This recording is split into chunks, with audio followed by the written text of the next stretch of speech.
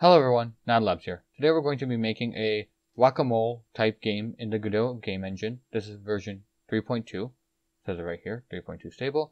And let's get started. We're going to start off by making a game scene. Like usual, we're going to have a Node 2D.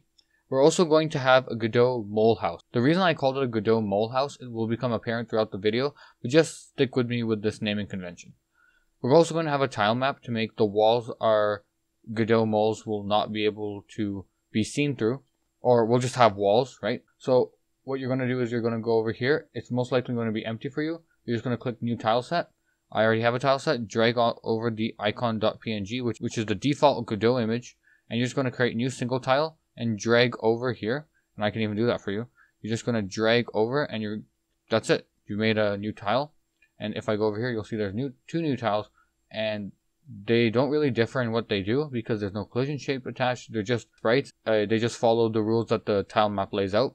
And if you're wondering why I don't have the same color as represented over here, the light blue Godot icon, is because I went to the modulate area and I actually brought down the modulation to make it to allow myself, or to allow anyone to see the difference between the walls and any other objects. We also have a score label, and there are no fonts attached to it because I always keep in mind the end viewer, and I want to make sure that if you have no font files, it's okay, you can still follow the tutorial. Anyway, so just lay out your scene in any way you want, and then you will be able to follow along with making the Godot mole. So for the Godot mole, all you want to have is a area 2D followed by a sprite collision shape 2D, right? The regular when you're making a area 2D. But you're also going to want to have a tween, which is a special node, right? I'll just show you here. Tween, you can search it up. And you also want to have a timer, which is a regular node, not as special as tween. So in the Godot mole script, we're going to be learning about a couple things today. We're going to learn how to control tweens, timers, and more importantly, signals, which actually gave me a headache for a little bit of time. I'm a little embarrassed to admit that, but whatever. So we're going to make a signal called update score, right? Simple enough. It updates the score label that we have over here. But we're going to connect the signal in the ready function. We're also going to have declarations to our tween and timer so we can reference them in case the name changes. We're going to have a bonk height, or the reason I called it bonk is like the hit height or whatever you want to call it. And that's basically how high your mole, your Godot mole, will go up after being hit. I already came prepared this time with a black background, so that's amazing. And what bonk height basically means is, if this is the mole hiding underneath the platform, right? I'm assuming you know how Wack-A-Mole works. Really simple game. You can just YouTube it, Google it, DuckDuckGo it, whatever, if you don't know. And the bonk height basically means how high the mole will go above the hidden area. That's all it means. And you can set it to whatever number you want. I just set it as 50 because the sprite image, or the icon.png, is traditionally 64 by 64. And if you do 1.8 times 64, you'll get 48. But I rounded up to 50 because I don't want the mole to go all the way up. I just want it to go a bit up and leave a little bit hidden to give that effect of like popping out of the ground. So that's why I made it 50. Anyway, so the ease value will be used for the lerp function. The higher this value, the quicker the mole will move. The lower the value, the slower it will move. And that's all I have to say for that. And we're going to have a bunch of variables. And the most important variable here is this initial position, because it took me such a long time to figure out why the code I wrote wasn't working. Whenever we spawn this or make this Godot mole, we're going to do a couple things in the ready function. We're going to make sure that the initial position is set to the global position. And what does this mean? It means that this variable will hold the location of the mole. If you're wondering what that means, I'll try explaining it. Wherever this Godot mole starts out, it will make note of that position and we'll make sure we use it later. That's all it does. We're also going to connect our signal, update score, which we will emit whenever we want to update our score, right? Self-explanatory. We're going to connect it to our parent, and we're going to get our parent by simply doing the function getParent. And we're going to call the method scoreUpdate. Don't worry if you don't know what scoreUpdate is, because we will be talking about that very soon. Then we're also going to randomize, and that basically means that Godot it'll randomize the seed of the random number generator within the Godot engine itself, and that's it for the ready function. To get the onTimer timeout function, it would be most beneficial if you went to your timer node, went from the inspector to the node, and you click timeout, double clicked on timeout, and click connect. Or you could go from the timeout signal and click connect over there, doesn't matter. And once you get it, you're going to want to make sure that there's a random chance of a mole hopping out of its hole. or Godot mole hopping out of its hole. And there are many ways to do this. I just thought of this on the fly, and I love doing it with random numbers. So we're going to say a random integer, which we defined up there, equal to a rand I brackets. Rand I is actually a function in Godot, and if we go and we search up rand I in the search help, which is just on the top right, we can see that it returns an unsigned, so not a negative, a positive integer, and we can actually control the range of integers by using the percentage sign followed by the number we want. Now note that whatever this number is, it's just subtract 1 from that, and that will be your range of numbers starting from 0. If you want to start from 1, just do +1. I didn't want to put a +1 for whatever reason, and I just said 11 instead of 10 + 1, but you can do whatever you want. If the random integer is greater than 5, so every time this timer is timed out, it will get a new random integer. If that random integer is greater than 5 and hittable, this Boolean value is false, we're going to move our mole up, and we're going to set hittable equal to true. Oops. What does that mean? That means that, let's say the random integer is 6, right? It's greater than 5, and hittable is equal to false by default. So we will move it up, and let's say our player clicks on it, or after a certain period of time, the mole goes back down. When it goes back down, it will automatically be setting hittable equal to false. What is hittable? I keep saying hittable. Hittable is a Boolean value which basically indicates if we are allowed to hit it or not. If you've ever played Wack-A-Mole, you know you can't hit the mole when it's hidden in its hole or whatever. You have to be able to hit the mole when it's above the ground. If it's above the ground, we'll say the hittable state is equal to true. If it's below, it's false. And that's just an example of thinking from first principles again. And what I'm trying to really hit at is that you can think about things from first principles. You can just say that if it's above the ground, it's hittable. And that's true. If it's below the ground, then it's false. It's the hittable state is false. Sorry for going on a little tangent over there. Conversely, we're going to say the opposite. If the random integer is less than a certain value, let's say the same value, and hittable is equal to true, then we're going to set hittable equal to false because we want it to go down where it's not hittable.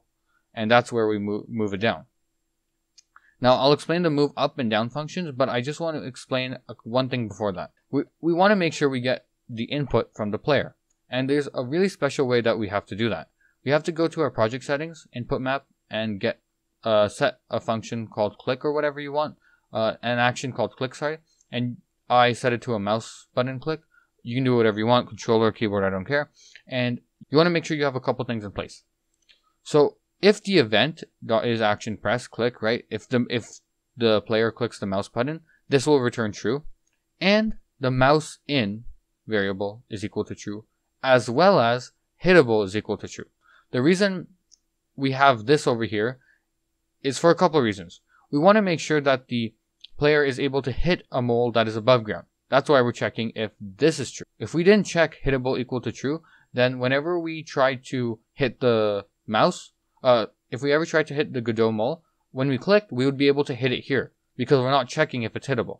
And we're also going to make sure mouse in is equal to true. And I'll just show you what happens if we don't check if that's equal to true. Sorry, let me just copy all this. Control X. If we don't check if the mouse is inside that mole, we can just go like this and get rid of every single mole, regardless if I'm touching it, and you can see the score keeps going up. So that's why we have to make sure that this mouse in is equal to true. But what's mouse in? If we go over here to our node, our Godot mole area 2D node, we can see that there's a collision object on mouse entered and exit. On those two functions, we're just going to say if the mouse is inside of the area 2D, which is defined, and the area 2D shape is defined by the collision shape, if it's inside of that, set mouse in equal to true. If it's outside, set it equal to false. And I just want to make another thing clear. The way that this line works is that if every single condition is true, then this block or this area of code is executed. If any one of these is false, then nothing is executed. And the reason we have these in brackets is we actually don't need it in brackets, but yeah, we actually don't need it in brackets. Well, whatever. Now I can go back up and explain the move up and move down functions. The way we're going to be moving the Godot mole is through the tween function. Now, the tween function is designed to be able to move one property of a node at a time. Now, I'll just show you what I mean by property. If you go to any node, you'll see that it has a bunch of these things on the side. If we go over here, property is visible. if we go over here, position, property. And those are just properties, and it'll be able to allow us to change the value of the property in question. Now, how do we set up a tween? We're going to get reference to our tween, right? If I go up here, right, we get a reference to our tween up here. I'll just double check and show you that tween is a node. We're getting reference to it, and we're just going to call it tween over here. If I scroll down here to our move up function, you can see that tween, right, the same tween that I showed you over there with the arrows, that's the same tween, .interpolate property. So the way interpolate property works is that it takes in a bunch of arguments and produces the result as long as you know what you're doing. So let's get right into it. I copy pasted the code that was in the documentation for reference. The first property is an object. What's an object? The self. Our self is an object. These are objects. But we want to make sure that we move the Godot mole as a whole, as an entirety. We don't want to move the sprite because if we do, then we won't be moving the collision shape.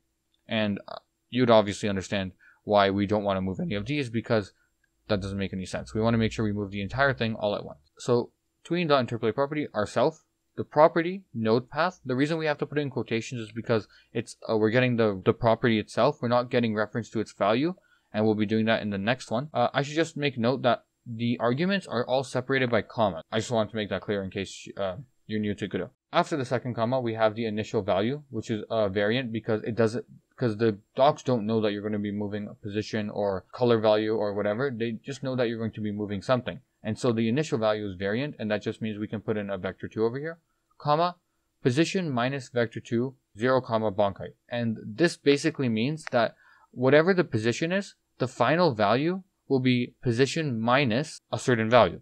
And if you think minus goes downwards, I just want to take a moment to remind you that in Godot, indicated by the light blue color, upwards is negative, and that's why we're subtracting. Downwards is positive. In real life, indicated by the white L, downwards is usually negative, and upwards is usually positive. Anyway, I just wanted to make that clear. We're going to use a duration, or how long it will last in seconds. A trans type, which is just, if you don't know how I got transcubic, you can just go tween dot, and it'll show you a bunch of trans. If you do that, I'll show you a bunch of them.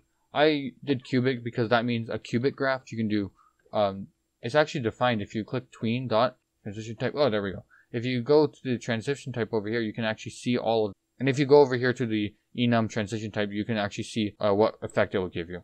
And then we're also going to be having ease type, and just do ease out. Ease out basically means that the animation will slow down as it comes to its end, and that's all. And we're going to have a delay of 0 seconds. We want this to happen exactly when the mole is expected to move. So I'll just get rid of this.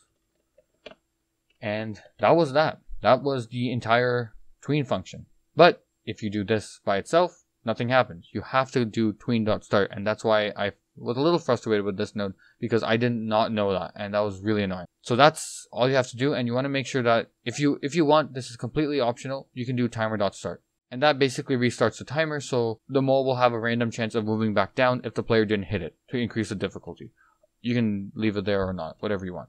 And the move down function is going to be almost exactly the same, except for the fact that for the final value, we're going to have the initial position. And that's important because if we did not have the initial position and rather we did something like this, I'll just show you guys and gals. If we did something like this, position plus, and I ran the game, you get this really funky behavior where, there we go, the actual node goes one block too deep. I'll show you what that means in Paint. If this was our mole over here and let's say we hit it, and if we passed in this argument instead, it would actually go down over here. And because, like I said up here, this is super complex AI, right? Random numbers. It will just go up here like this.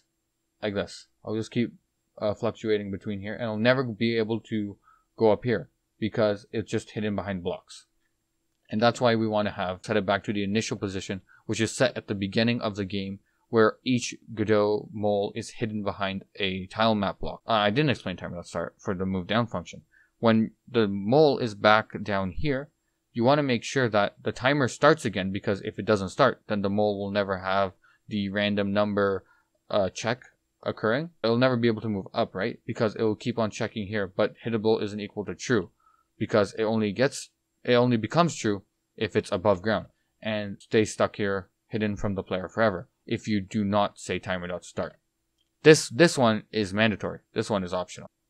At the beginning of the explanation of the script, I said I'll explain what the hell's happening over here. And this took me some time. I'm embarrassed to admit it, but I will. We're going to be connecting this signal, right? This signal over here. If you're wondering how I'm getting the underline wherever I'm putting my mouse, it's because I'm holding down the control button and I'll just hovering over the text. It shows me wherever the text is used.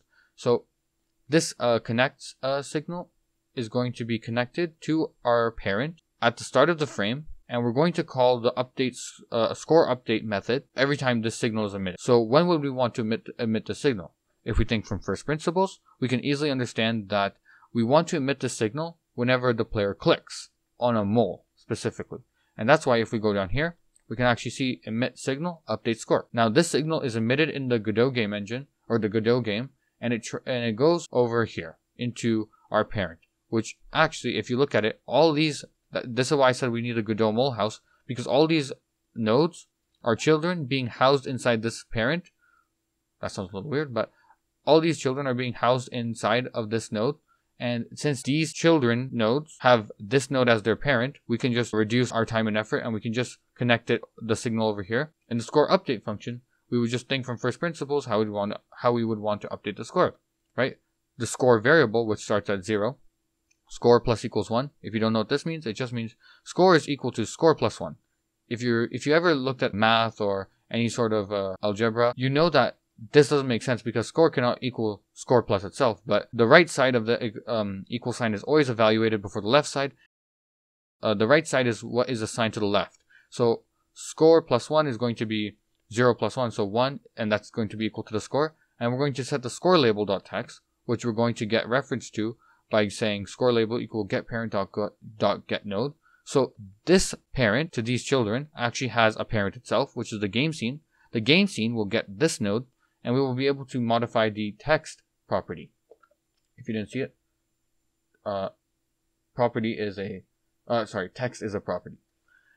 So then we will be able to update the score by converting the score integer to a string, and that's about it. If we click run, we're not getting any errors, and I'm able to hit my Godot moles. Oops, I missed that actually. And yeah, that's it.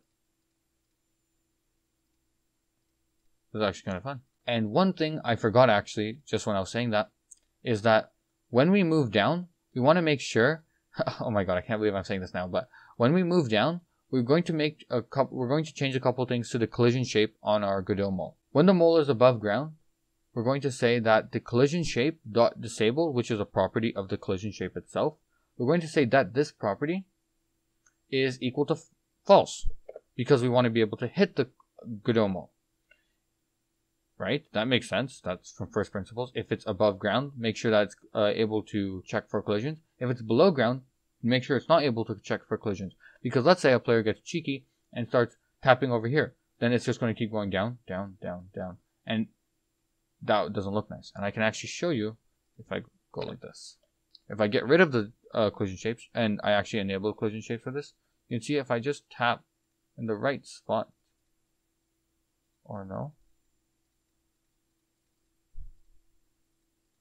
But there are circumstances where if you double click on it fast enough, you'll actually able to move the Godot, the mole down past a certain point. And I actually can't show it here, but if you keep trying, it will actually go down and down like this mole over here. So you just want to make sure you set those collision shapes to disabled. Okay, anyway, thank you so much for watching. If you have any questions, please, please, please put them in the comments. I will respond to them. Give me a couple days. I will respond to your questions, comments, because if you do not understand something, it's imperative that I help you understand it, or you get someone to help you understand, because it's just amazing if you're able to create something with your own hands, and I'm just trying to show you how to make it. And yeah, that's about it.